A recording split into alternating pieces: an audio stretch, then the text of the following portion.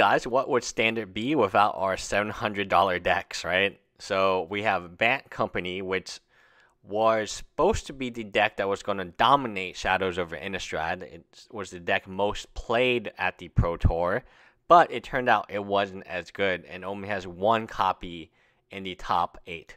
So Bant Company is $504 online and $717 on paper.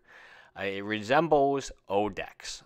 The decks with Jace, trying to go with Coco, and running, it runs 2 Avacens as well. So it does tend to run the mythics that are the most expensive in Magic the Gathering. So let's take a look. We have Duskwatch Recruiter, which is a very good card in my opinion. We have 4 Jaces. Those 4 Jaces will set you back $338. So that's a lot. 4 Sylvan Advocates, 4 Bounding Karasis, 2 Nissas, 4 Reflector Mage. So Reflector Mage was supposed to be a card that was going to dominate. Reflector Mage with Coco in particular is very brutal, but it only put up 1 copy in the top 8, so it's very diverse. 2 Tireless Trackers and 2 Archangel Avacens. Your spells are 4 Dromoka's Commands, 4 Collected Company, and 1 Ujute's Command. So you do run into the problems, especially if you're playing this in FNM, of how do I get my 4 Jaces? Or I guess even Coco is about $20 a piece right now. I only imagine that it goes up in price. Coco also sees play in the green-black Aristocrats. Anytime that you need creatures, Coco is a 2-for-1 instant speed, can catch your opponent and off guard. And it at least hits probably 1 creature. I don't know, if someone can do the math for this particular deck, there's 26 creatures, you go 6 deep. You're going to hit 1 creature most of the time, possibly 2. I like the deck a lot. The Jace, I wish there was a simple replacement for the Jace. And if you took the Jaces away, it would reduce the cost of the deck almost by half.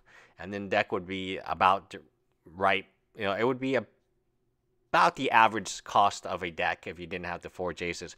I love Dromoka's Command right now in the current meta. It seems it does everything you need it to do.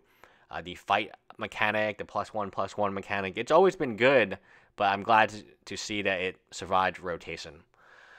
3 Canopy Vistas, 4 Evolving Wilds. Now the fetch lands are gone. Evolving Wilds has replaced the fetch lands, so it's time to pick up Evolving Wilds, everybody. 4 Forests, 2 Islands, 3 Lumbering Falls, in my opinion, the weakest of all man lands.